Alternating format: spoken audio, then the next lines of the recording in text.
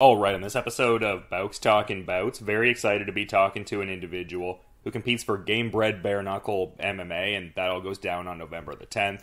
We've got an individual who's testing skills against Christopher Wingate, and very happy to be talking to Mike Sanford. How's everything going, man? You having a good, solid weight cut and everything?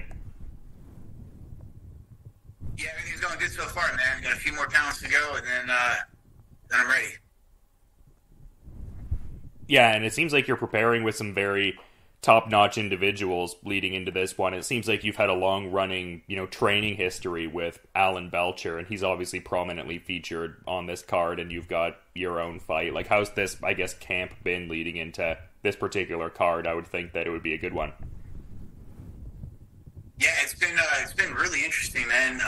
So I've been doing martial arts for a long time. I've been coaching for a long time at a pretty high level.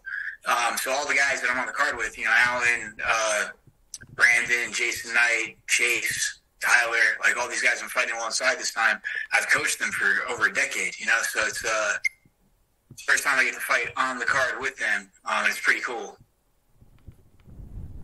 Yeah, I was going to say, because it's like you're talking about being there for a lot of different instances in their own competitive career. Like, how much does the dynamic shift now that you're also in the competitor role and you're kind of in that camaraderie with them on this particular event? Well, I guess as far as like fight night goes, we're going to find out. It's my first time ever competing on a major card and cornering and coaching on the same night. So it's going to be fun. Hopefully I don't get too busted up, and they can hear my voice and stuff. But it's something I haven't done before. So I'm really interested to see how it goes, and I'm excited for it. It's a really cool opportunity. So it's definitely picked up my personal training, and my excitement level is high because I've never done anything like this before. It's a new challenge, and it's kind of fun. But as far as what to expect goes, this is my first time doing this, so it's going to be a little bit different having already fought and then having to help coach guys and get in the back and go in the corner. It's something I haven't done before, so I'm excited to try it. Yeah, I mean, it definitely seems like there's a lot of moving parts and everything like that, and I was seeing that you have previous, gloved MMA experience. What is it about, like, a bare-knuckle version of mixed martial arts that's really drawing you in? Like, what kind of captured your attention with this? Oh, a lot. So I guess my big thing, I've never really, for myself personally, I've never really enjoyed competing. It wasn't something that I sought after. I competed my whole life in combat sports. I'm a lifetime martial artist, but I really only competed because my coaches told me to do it to get better. And, they were right. Competing does make you learn quicker. It does, getting that emotional engagement, and it makes you get better quicker, for sure. And I tell my students that now, too. But I guess as I got older and became the coach, I started not having that push motivation anymore. And then I had some injuries, and I just took down the coaching. I just kind of stopped competing. So when I saw bare knuckle, though, it kind of reminded me of the early days of MMA when I saw people. It wasn't just competition; it was like a real fight, and it was not having that equipment in the way. That's the other thing too. Like when you do fight, even with just little gloves and those things like that, they get in the way. They change the way you do things, and it's not as fun for me. Like if I'm going to get out there and fight, I would rather have the least amount of equipment possible. I've always felt that gloves should be optional. If guys want to wear gloves, like for strikers, they help. It makes sense. If you want to be able to hit something harder, one of my favorite things to tell people is, they talk about the gloves being, less dangerous or whatever. They're not. They're mallets. I mean, go punch a tree. All right, go outside and punch a tree with your bare fist and see how hard you're going to hit that tree. And how careful you're going to be. Now, go put a glove on and punch the same tree. It's totally different. You're going to hit way harder. You're going to be way less careful. It's just it makes you. It lets people get away with less technical violence, and not pay for it. So for me, I've always been drawn to the idea of no gloves because you have to be more technical, and you get a benefit from being more technical on a very high level. So the no gloves thing drew me in a lot for that reason, for grappling and striking. So I'm all about it. I think people should be allowed to wear gloves if they want, but I don't think they should be required to. Well, from what I can tell in, doing my research on you, it seems like your, Brazilian Jiu-Jitsu skills are at a very refined level and have been there for a decent bit. And also what I've seen from the empirical evidence surrounding bare-knuckle MMA, more often than not, the submissions do manifest, and you do have those results. Like, there's that demonstrable proof to back that up. So I would think that your style would really lend itself well to bare-knuckle MMA. Absolutely, yeah. I mean, the gloves, and people, the gloves only help strikers. That's a fact. Now, some strikers are going to be just as good without gloves if they're properly prepared and they trained correctly for it. Especially the more precise and skilled strikers, But the gloves do not help grapplers in any facet. Like, there's no benefit for a grappler wearing gloves. So they only have a detrimental effect on grapplers' skill sets. So me being primarily a grappler, being able to use my full arsenal without having to adjust it for having these big gloves on. And, even though they're 4 ounces, they're still big. They're bulky. It's not like I'm wearing latex gloves. They change the way that you have to do things. And not having to make those changes is very exciting to me. And is there a certain sense, obviously this is a new and exciting endeavor competitively, but does it almost bring you back to the formative kind of years? Because it seems like getting into early UFC and those Hoist Gracie tapes really set you off on a profound journey.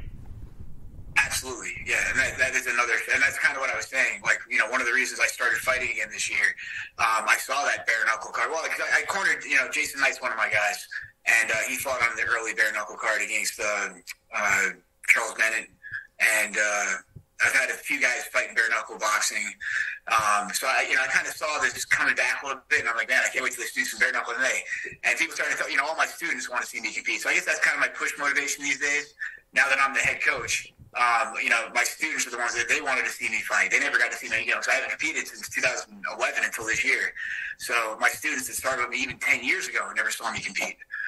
So I can understand them wanting to see their coach get out there and fight. So that gave me a little bit of push motivation. And then whenever the bare knuckle boxing started gaining steam, getting popular, I started thinking and saying that if bare knuckle MMA came around, I'd probably get out there and fight again. And then sure enough, the Gamebred card came out. And not only was it bare knuckle MMA, but they did such a phenomenal job with the show. I was an instant fan of Gamebred Bare-Knuckle. They did such a great job with their production. Dean Toole was a phenomenal promoter. And Jorge Masvidal, obviously, he brings a ton to the table. So I'm really stoked on this organization, to be honest. I love the way that they're doing things. I can see where it's going. And I'm super excited to be a part of it, honestly. I guess I'm wondering, based on how you're talking about this, I feel like it's a curious question to posit. Are you looking at this in terms of, maybe a longer term, multiple bout sort of endeavor? Or is it, a matter of competing and then kind of seeing where things go from here in a certain sense? You talk about really being motivated to compete for your students so they can get to see that. Do you have a certain idea for what the arc through this bare-knuckle MMA endeavor could look like, perhaps? That's a great question, man. Honestly, it's kind of I'm still forming in my mind, what I have planned. So my original idea, I was just going to do one fight and then just call it. I'm 38 years old, so, and I've got a business. I own 2 big gyms that are very busy, and they require a lot of work. I have a full staff of coaches. I have a lot of high-level fighters. I have a lot of up-and-coming fighters. I have a lot of people that just train self-defense that are just as reliant on me as the fighters are. I have a kids program, and honestly, I put just as much time in with the kids. I teach all age groups. I work with, the little kids, the big kids, the highly competitive kids, the kids that are getting bullied in school, the adults that want to learn how to defend themselves, and then, of course, the athletes and the competitors. So, I have a lot on my plate as far as my job goes already. So adding in fighting and training, I thought that it might be too much. But I feel like now, I did those couple fights and I was thinking about, maybe doing one more and then stopping. But, if this goes well, I think I have a good balance now where I can train and compete a little bit, even though, I'm 38, so I don't have a whole lot of years left if I do decide to compete. But I think depending on, how things start to go, I might put a few more fights in, see how it goes. I definitely, I've never had I've never had a war, you know. All my fights I was able to finish pretty quickly, you know, even back in the day. And we had a lot of good guys get into bare-knuckle MMA, and I would love to have one of those real tough fights, you know, at some point. Maybe I'll get it Friday night. We'll see. Yeah, I guess I partly ask, too, because it strikes me as a very intriguing sort of thing, because, I mean, you mentioned guys that you've imparted techniques to over the years and just how high level they've been in both MMA and bare-knuckle combat, as well as specifically bare-knuckle MMA itself. So the idea of you being able to, you know, have imparted techniques to those people, but also to glean certain things from, like, their previous experiences in it just seems like a very intriguing fight coming up here. Like, it seems like you're going to have a lot to really showcase in a lot of regards. Oh yeah, that's my game plan. I plan to, you know, my thing is, like, I might not have a whole lot of professional fights, but another thing is I have been fighting for 20 years. You know, my first fight was in 2003, so I have a lot of experience. So my hope is what I'd like to do on Friday night, and what I plan to do, and what I'm confident I can do is win impressively. I want to win impressively, and I want to kind of jump ahead and fight somebody more experienced next. You know, if all goes according to plan. So I believe that I can compete with guys that have 20 fights, you know, guys that have, you know, been in the UFC, and things like that. So if everything goes according to plan Friday night, that's what I'd like to do next. I would like a fight with a higher level opponent, in a bare-knuckle MMA fight next. And the other thing too, bare-knuckle MMA doesn't count on your regular MMA record. So all these guys are starting fresh too. Even if they fought in the UFC and all that. Yeah, and I guess pivoting to your opponent here, because he did have a previous bare-knuckle MMA fight, albeit a fairly succinct one, so not a lot to maybe glean from on like a tape study sort of level. I mean, I guess presuming you're a guy who does engage in a bit of tape study with your opponents, if that is the case and you've seen some of his previous, you know, forays in boxing and everything like that, as well as mixed martial arts, like what would you say some of his better skills are and everything like that, like better stylistic attributes? Well, he's definitely, his best skill set is definitely his boxing. And he had, you know, I think he did some bare-knuckle boxing. So he has more bare-knuckle experience than I do, for sure. And he's got enough of a ground game to be competitive in professional mixed martial arts. But I believe that there's going to be a big skill gap. So I'm looking to go out there and fight. I want to get all aspects. I haven't gotten hit yet, you know. So I want to have a fight. So I believe he's going to bring it. I think he's going to swing for the fences. I think he knows his best chance to win this fight is to knock me out. So I think he's going to go for it. I think he's going to go wild, and I'm ready for it, you know. So my plan is to avoid his strength, obviously. I want to avoid just getting in the pocket and trading with him in a brawl. I know he's got some good explosive flying knees. He's going to look to swing out, and try to surprise me with. So I think those are going to be easy opportunities to put him on the ground if he does do that. But overall, I think his boxing skill set is for sure his best thing, and what he's going to look to utilize the most if he fights me smart. He also might panic. He's in my hometown. There's going to be a lot of people yelling, and I believe there's a high probability he'll panic and go for a Hail Mary and, end up on his back falling, I mean, he goes for a lot of flying kicks with weird flying knees. So if he does that, it makes my life a little bit easier. But if he sticks to his game plan and tries to box me with his fundamentals, he's got skills there. He's fought professionally in boxing. He's fought some good guys, So he's got a good amount of experience he brings to the table there. So that would be, my toughest matchup with him is if he goes out there and fights with his boxing fundamentals and tries to turn it into a boxing match. My job is to not let that happen. I don't want it to be a boxing match. It's a mixed martial arts fight. It's just interesting because I was going to refer to how you were describing it as oh yeah, go to your bread and butter. But from what I was also seeing in researching you, a lot of striking based martial arts kind of laid that foundation for your martial arts journey too. So it seems like you'd be comfortable wherever it goes, but maybe relative to this opponent, you see that lane in the grappling being the defined one, I guess. Yeah, well, a lot of people, actually, so my first martial art ever was boxing. I grew up, my grandfather was a boxer. He's the guy that taught me how to punch. I'm kind of dedicating this fight to him a little bit. It's on Veterans Day. He was a Marine. It's the Marine's birthday. He passed away recently, so this is it's a big fight for me for that reason too. But I am comfortable, in striking. It's not my best strength. It's not where I can compete with the highest level guys, in my opinion. So I believe that getting it to the ground is my easiest path to victory. But also, not only that, I'm not in a rush to get it to the ground. I'm gonna stand and trade with this guy. I'm gonna do things smart. I've definitely been doing this long enough to know not to make those mistakes. I plan to get him on the ground and use my jiu-jitsu and show that jiu-jitsu. A lot of people think about grappling. They think it gets boring once it hits the ground, And my jiu-jitsu ain't boring. It's not going to be boring. I make sure that I believe the ground game can be just as entertaining as the standing game. And we see Khabib do it. Khabib finishes people on the ground left and right. He is fun to watch when he's on the ground, right? Nobody complains when Khabib gets a takedown, okay? Because he's constantly looking to finish people. He's constantly punishing and looking to finish. And that's the way, I think my whole team fights. Everyone on my team, we have the same mentality. We're going to punish you. We're going to be aggressive. We're going to be relentless. And we're going to try to finish you.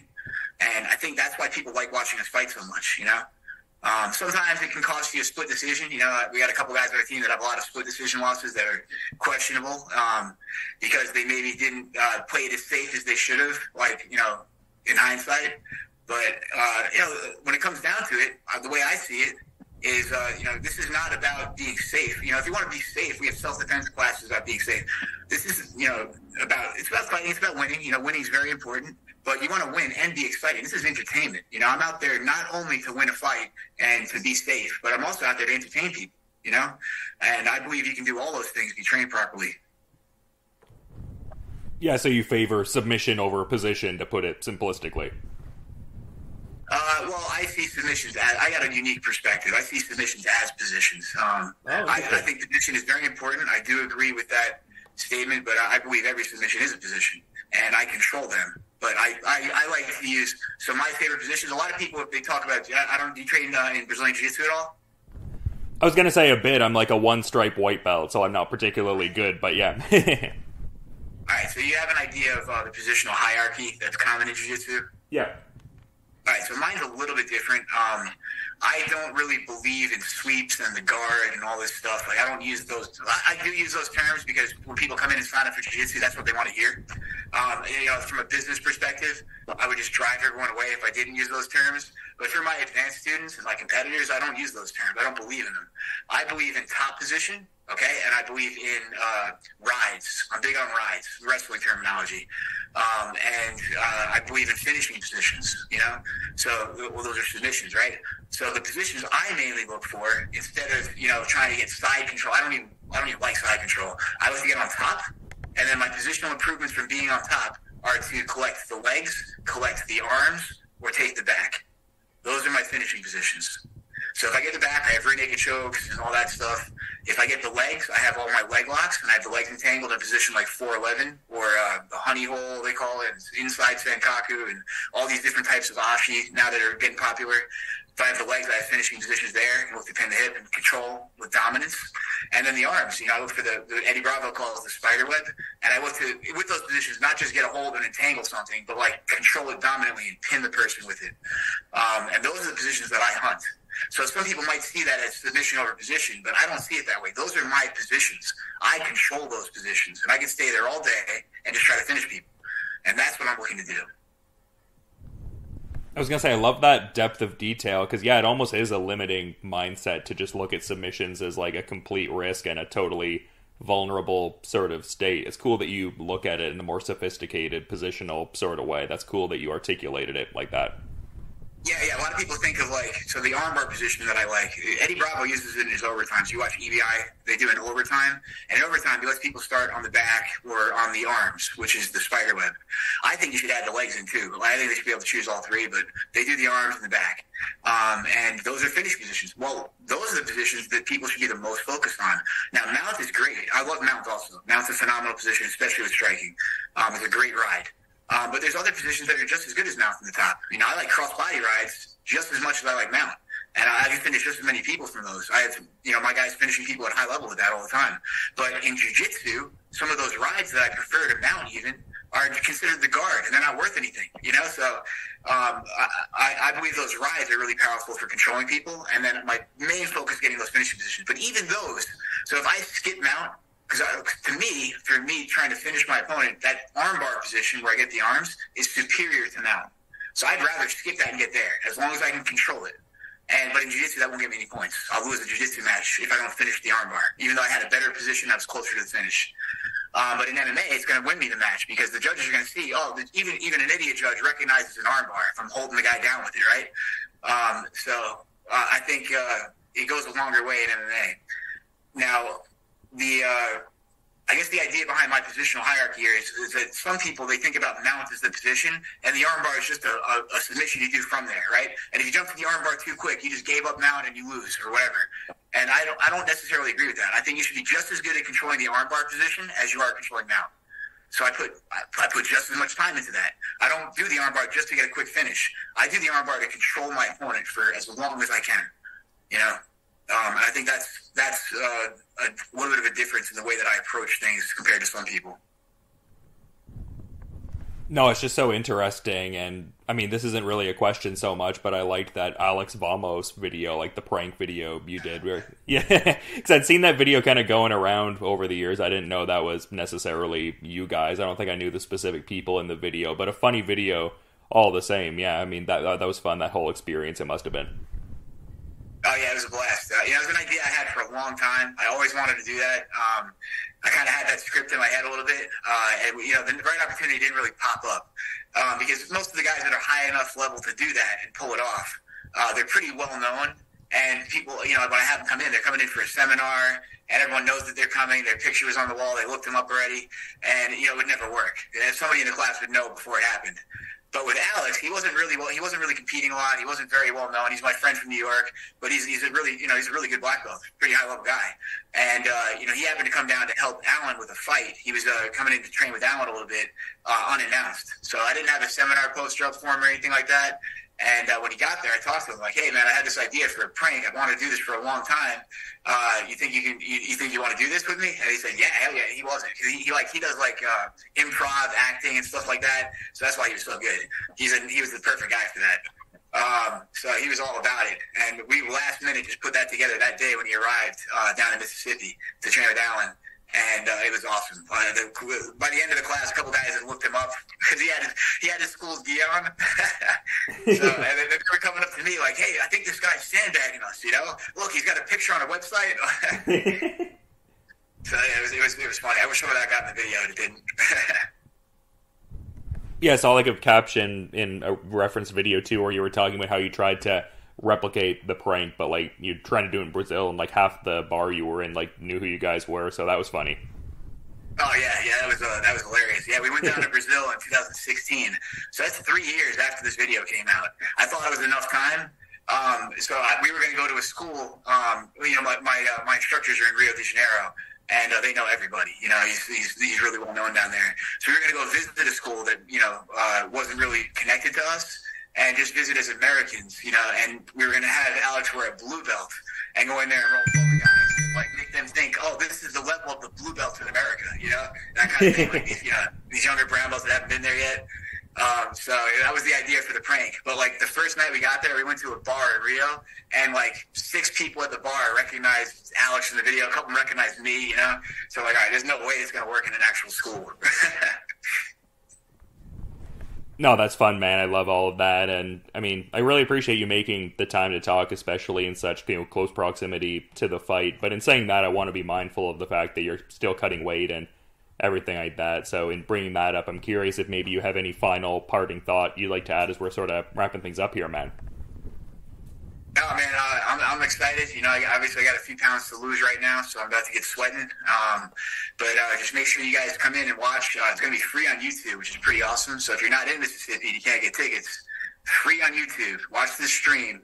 I'm going to be the first fight, so and I'm planning to start it off with a bang. If my guy is coming ready, it's going to be a fight, so I'm excited for that. And then, man, it's going to be a phenomenal card. As a fan, even if I wasn't on this, I'd be excited for this card. There are some bangers on here. I mean, Jason Knight versus Randy Costa, that is going to be a war. You know, Brandon Davis versus Joe Pennefield, that's going to be a really fun fight to watch. You know, Pennefield he's always throwing out that wild stuff. He's always fun to watch. And Brandon Davis is a technician, one of the most technical guys I've ever worked with. And he is a savage, too. You know, if you watch him throw down, he does not go backwards. His fights are always exciting. So both of those guys are super exciting. And then we got Chase Sherman. He's fighting the guy, I can't pronounce his name. I'm going to butcher it. But they're both really good. It's going to be an awesome heavyweight war, I'm sure. We're going to see a knockout in that one. I think it's going to be amazing. I mean, just overall, phenomenal card. There's not like one bad fight on this card. We got Lombard on there. Like, I mean, I can't believe how good of a card this is, to be honest. I'm just, you know, overwhelmed with gratitude that I'm able to be on this. Well, it definitely comes across, and I mean, definitely echo the sentiments about this card, a very stacked event, and I'm very excited for your fight. There's a lot of intrigue to it for sure, and I think it'll be a great way to kick off the card, and definitely going to be hunkering down and checking out some Gamebred Bare-Knuckle MMA on November 10th, no doubt. But until then, you have a good rest of your day. Best of luck with the remainder of the weight cut, Mike, and just thanks for the time, man.